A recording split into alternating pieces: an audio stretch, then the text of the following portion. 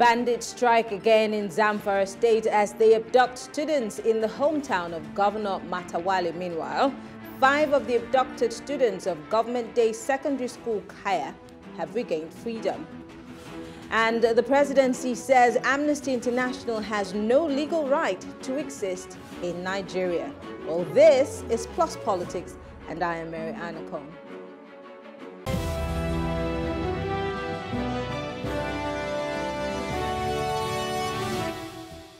Bandits have again abducted children in Zamfara State. Now, the victims in at this time are students of the Government Day Secondary School Kaya in Maradun Local Government Area of the state. The state government had shut down schools across the state following the abduction of 73 students, and also they have imposed a dusk to dawn curfew across the state. The good news is 5 of these abducted students have been returned. Well, joining us to discuss the issue of abductions across our schools is political technocrat Dayo Kayode, and to be joining us later is Colonel Samson Edet, retired. Thank you very much, Mr. Kayode, for joining us. Anne, how are you? Long time. How Great. are you doing? I'm fine, thank you. So it's interesting looking at the number of students that have been abducted yet again in Zamfara State, 73. Good news is 5, according to reports, 5 of them were returned by the bandits. And I mean, one would want to be a fly on the wall to understand why just 5 of these students were returned. But that's a conversation that needs to be had with, security operatives. But I've spoken to many educationists, I've spoken to security operatives and experts, and they all have talked continuously, asked questions as to why schools and, the education in the Northwest is being targeted. So I'm trying to understand, maybe you can tell us from a political perspective why these bandits seem to be continuously going to schools. And let's not forget the NDA also is a training academy, which is a school. Why do you think that they're attacking school children?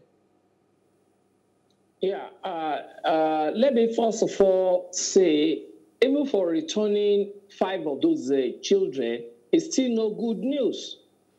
Even by the time they return all of them, it's still no good news, because already they have caused some kind of psychological distress within our society. And this thing has been reoccurring all of the time without nobody looking for how to tackle this problem. Now, why are they attacking school children? Just because they know that these children are very vulnerable to their attack. And they know that because they are children, their parents will want to come after them and pay whatever they ask them to pay immediately. And to that extent, they will rather want to go for those that are very vulnerable, and that will also make people to stand up immediately to wanting to pay the kind of ransom they are asking for. Now, we know that these school children that were abducted were, I think initially there were 91 school children that were abducted in Niger State before the Zamfara situation happened. And they were recently, released because millions of naira rather was paid for, their release. But where I'm going with this is that ransom payment is the bone of contention here. Many have wondered how we can win the war against insurgency, against banditry, against terrorism, if we, one way or the other, are the ones funding it. For example, you just made mention that they target these children because they know that their parents would want to move heaven and earth to make sure that these monies are paid and so that they can get their loved ones out. And so really, if we are as a country saying that we're fighting terrorism, how are we doing that if we continue to pay these ransoms? And on the other hand, you cannot say you will not pay any ransom because your loved one is in the custody of bandits. So what are we really doing? Yes. You see, it is always good for us to face the facts. And it's a pity that most government, and especially this government, when they see anybody saying the truth, they see that person as an enemy. I'm not the enemy of government, but rather I will still say the truth because Nigeria belongs to every one of us. 2 questions you have asked now. 1, there is no how this banditry will stop in as much as it is seemingly, I use that word seemingly, looking as if some people are just being enriched through kidnapping and then giving them ransom. And I will come to it fully. Now, Melaifa, former deputy governor of a central bank, came out sometimes to talk about this banditry in Nigeria. Baraje, the chairman of NPDP, that led the PDP of that period to APC during 1915 election, also addressed a press conference as regards this issue. Late Madam Taraba said the same thing.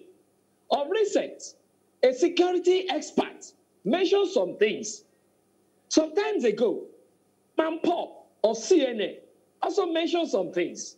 Even later, Abacha said it, that any government that cannot quench any form of banditry and insurgency in its political environment within 24 or 48 hours is seen as an accomplice. And to what extent has this government arrested any of these guys and punished them? Rather, the moment they said they are now repentant, you say, let us absorb them back to the society. So how do you think this thing will not continue? There are a lot of people out there. They will say, oh, this is a good business. Since they have seen it as a good business, then they will continue to be doing, to be perpetrating these nefarious activities within our political environment. Mr. Kayode, let me come in there. I'm so sorry. Let me come in there. 1 second. Let me come in there for a second. Just hold on. Let me come in there. When you say that, when you bring up the issue of ransom payment and us fueling or financing, terrorism in the country, let's use the Kaduna State example, where the governor has said that no ransoms should be paid. We have seen the backlashes that he's gotten. We've seen that people still have to pay. They go behind the backs of government and security agencies to pay. Now, there are also people who say to us that the police allegedly would tell them that it's best that they pay so that they can get their loved ones out. But when we keep from what you said, it looks like government has failed in its job in dealing with this issue of insecurity. But can you blame government when, for example, an El-Rufai says, do not pay ransom because you're funding terrorism, and then the people themselves go ahead and pay for their family members to be released? Really, can we just solely put the blame on the government and security agencies? What is the role of government? What is the role of government as stipulated by 1999 Constitution as amended? To ensure well-being of the people, economic well-being of the people, and to ensure security of lives and properties. When this thing is not ensured, what do we call that? It's total government failure. You're talking about El-Rufai. Is he walking the talk? Did he not say the other time that he went to settle some people in charge? Did you not say it? Did you not mention it? Like the one I wanted to say the other time, when you say, when the president was saying he was ready to change the security chiefs the other time, and people were clamoring that the president should change the security chiefs, I was among the few that was saying, no, it is not about changing the security chiefs. It is about people in government, people at the end of affairs, changing their philosophy as regards how to sort out this incessant kidnapping and the forceful obtaining of money from the people. So either we like it or not, one, the government is not working its talk. Stop paying ransom. Who are the people paying it behind? Do they want to tell us that those 5 children were released just like that? Two, it is high time that those in the ebb of affairs, that is the president of the country, the governors of the states, the chairman of local governments, should rise up to their abilities now, because all these things stops at their table on how to stop this, because they are all operating within their political space. And the moment the moment they cannot stop it, then the government has failed. No more, no less. Government has failed. Can we really say government has failed when the army is doing its bit, the police is doing its bit? Let's not also forget that we have our soldiers overstretched, and they're not just in the northwest. We have them in the northeast. We have them in the southeast. We have them in the south-south. And if we were to number these soldiers, they're not as many as we would want them to be. And I remember speaking to someone last week who said that we even have some of our soldiers, you know, a detachment of them working with, you know, the AU and the ECOWAS. So we obviously have not enough soldiers to do the job, but can you really say that they have failed? Because it seems that they're doing what they can. But of course, the obvious question is that enough?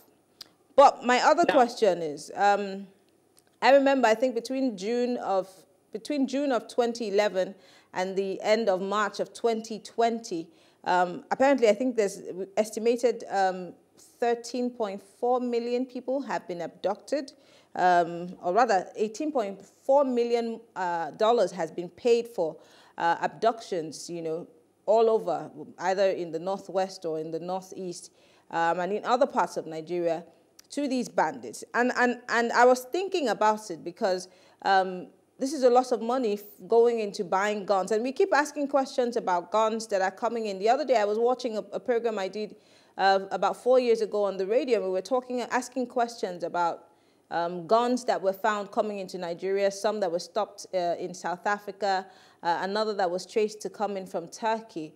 But nobody has been able to come up with a tentative report saying that those guns were traceable to Mr. A, B, or C. It literally has died down.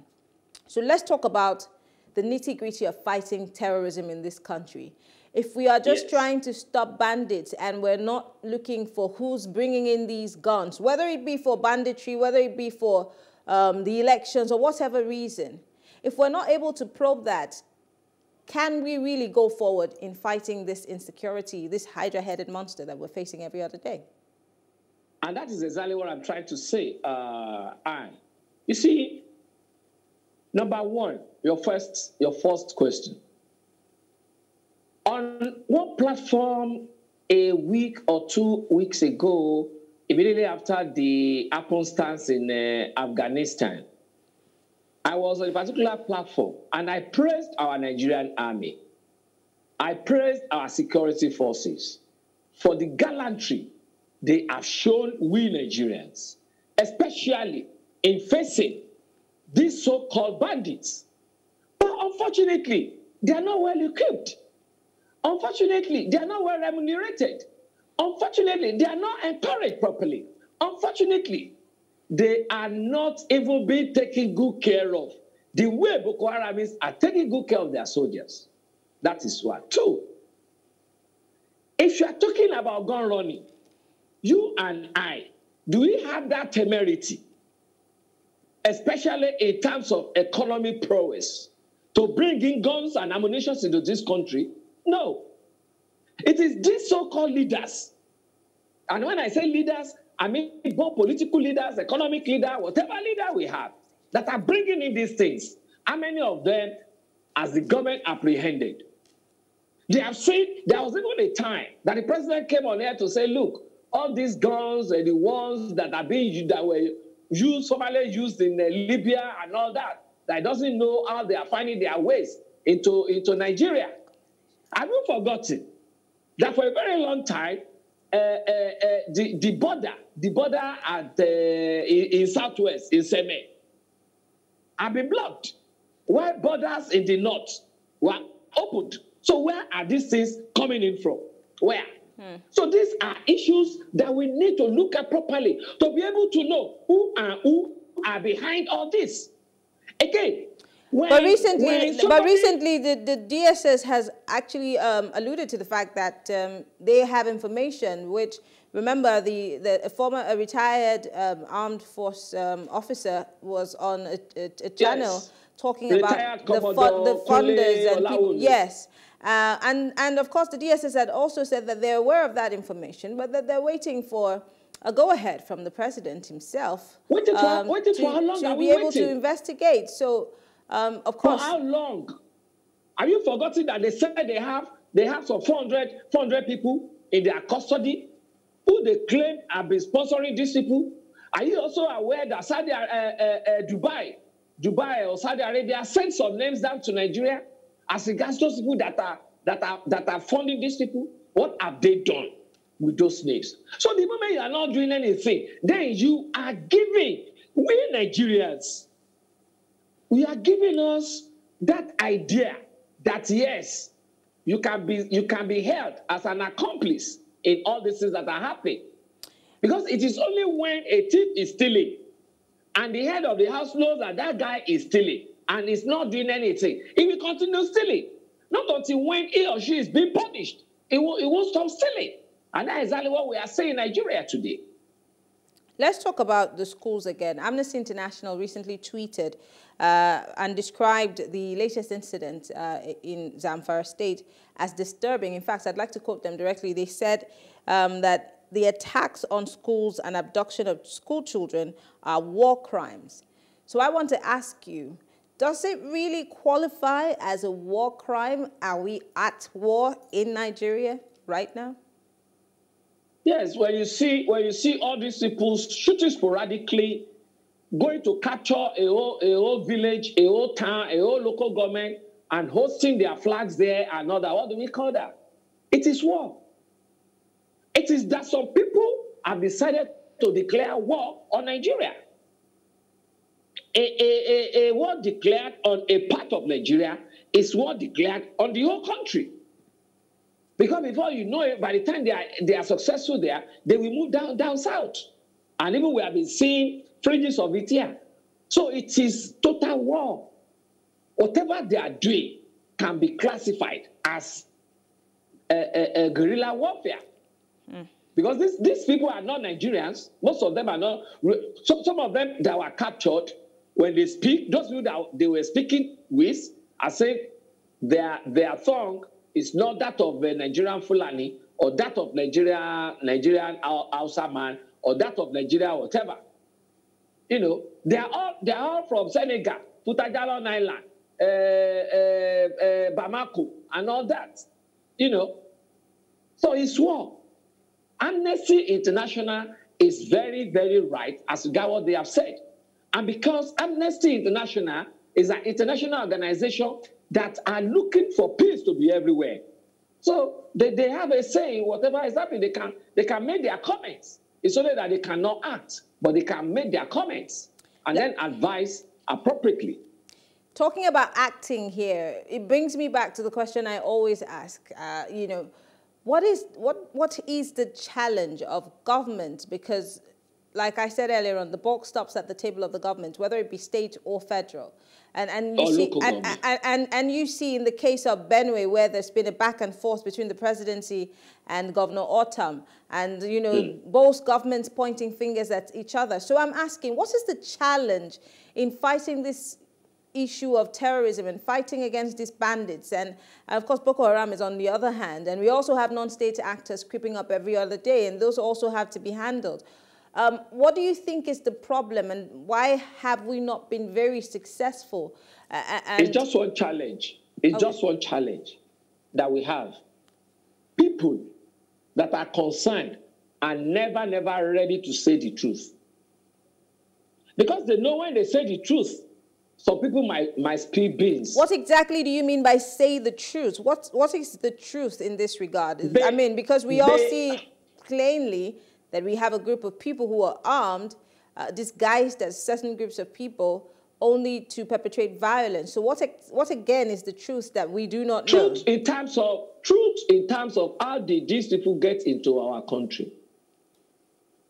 Truth in terms of, I repeat, how did these people find themselves in our country? But we all know that we have porous borders in Nigeria. That's not news, is it? Who brought them in? Who brought these people in for some purposes? Only God knows. And the purpose we can ask Baraje, the leader of NPDP, what he said the other time. He said that he want APC leadership not to bring these people into the country. that when you bring them into the country, it will be hard for you to send them away.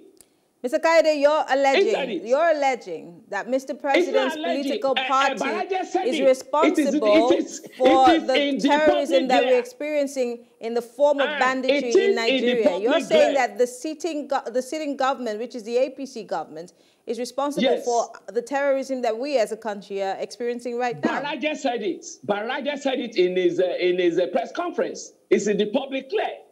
He said it to everybody.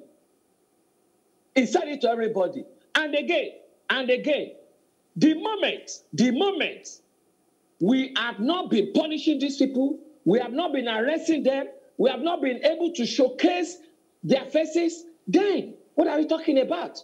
It defines complicity. It amounts to complicity. Madam Talaba also said it. The late Madam Talaba said it. He said, if this government is not careful, it will spill beans about so many of these security breaches in this country. He said it. It's in the public ledger there. It's not a hidden fact. Let's talk about where are the 400 people that they said that are funding these people? Why are they finding it difficult? Why are they finding it difficult to prosecute them? Why are they finding it difficult to bring them to the glare of the people? These are issues. Let us say the truth so that the devil could be ashamed. Okay. It is high time that Nigerians experience security on their fatherland. Let's talk about this business becoming a bit too lucrative, because let me think outside the box. Because this is generating much money, I gave you statistics, $18.3 million, not naira. This seems to be very lucrative. Who's to say that other people who may not necessarily be these bandits don't take advantage of the situation and join the business? How do we try to make sure that this doesn't become something that is a playing field for all and sundry? Yes, no doubt about it, that some other people that are not even supposed to be part of these bandits are also practicing. They call it obtainance by force through kidnapping. I mean, we have heard of instances whereby some people will go and kidnap themselves, and then they be asking for ransom, and they are being caught here and there. No doubt about it, we have been seeing it. But because the thing has now become very lucrative, there's no way these bandits will want to leave it until when the leadership decides to say the truth and face it scarcely, and then walk the talk. Walk the talk. Not until when we start to do that, it will continue.